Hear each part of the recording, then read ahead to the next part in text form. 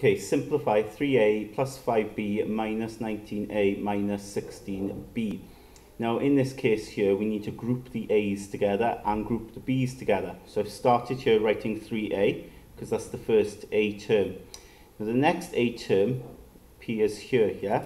Now remember, the sign in front belongs to it. So actually, this is minus 19a. It's not plus 19a, okay?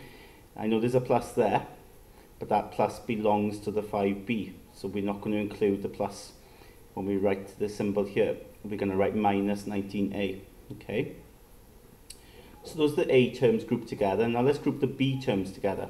Well, we start off with this here, yeah? So we've got plus 5b, okay?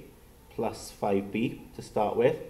And then, finally then, the final b term is here. And you'll notice that there happens to be minus 16b, okay?